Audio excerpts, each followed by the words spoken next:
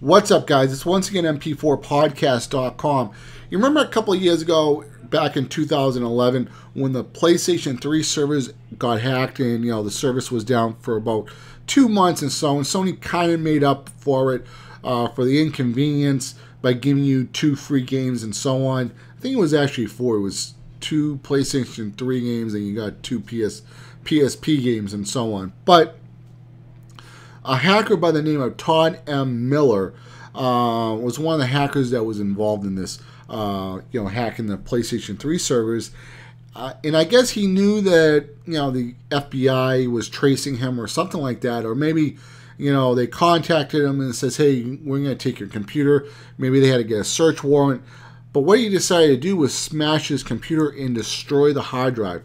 He probably even took the hard drive out of the computer and smashed it. So the data was completely gone. I mean, maybe somehow, you could probably read it. I mean, if you had the plate that was smashed, maybe you could pull certain parts of it. I mean, if you wanted to, try it for 10 years or something like that. But it was pretty much destroyed, and probably even trying to retrieve that type of data probably wasn't even worth it.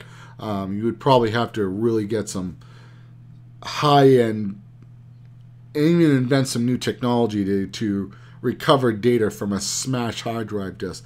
Because if a drive is bent, I guess maybe, you could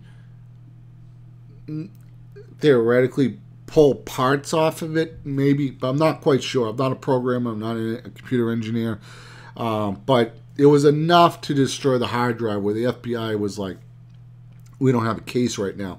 Now, the judge who was involved in this whole issue, he gave Todd M. Miller 1 year house arrest, so he had to stay in his house for 1 year. He also gave him three years of probation.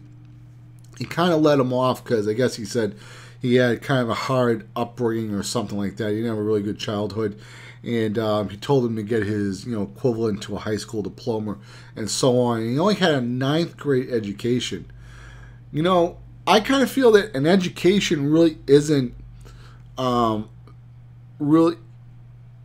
isn't determined on how much you know from high school or college or so on. And I kind of feel that an education is just what you absorb as a person. I mean, you could probably be 10 years old and learn computer programming. I mean, that's like the Matrix, and be able to hack computers and so on. So does that person have a low IQ because they have the ability to hack computers and program?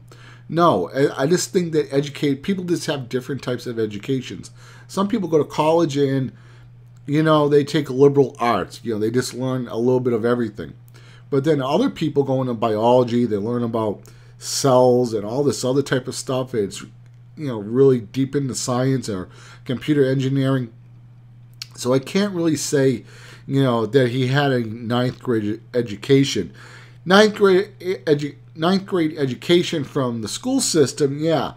But he still is very smart to be able to hack computers and break into the Sony servers and get all that information.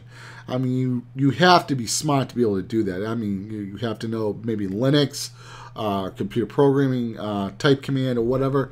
So I don't really think an education is always valued by you going to school. You learn other things along the way through life. I mean, maybe you learn something at your job that becomes valuable, that makes you a millionaire, or something, you saw a problem with something, you came up with a solution, or whatever the case may be. But,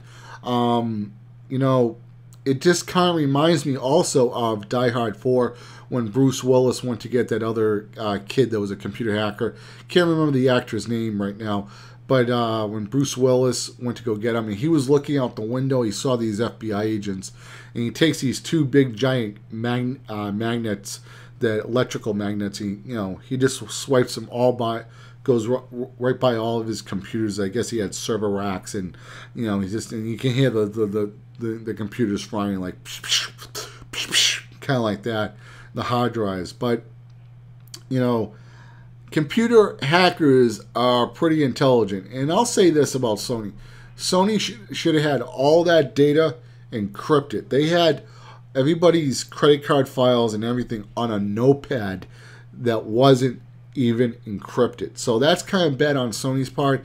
So even if the servers did get hacked and they stole the file, it would have been encrypted, and they wouldn't be able to read the notepad if it was encrypted. So bad on Sony, but it doesn't make it right to hack the servers. So hopefully Sony has learned their lesson. But I thought this was a pretty interesting story, just because this hacker seems to be pretty smart. He knew he was going to be in a lot of trouble, and he knew to take that hard drive out and smash the hell out of it so he wouldn't get 20 years in prison. So anyway, guys, let me know your thoughts in the comments below. If you can help me out, give me a thumbs up. Once again, guys, this is mp4podcast.com signing out. You guys have a good one. Later, guys. Bye.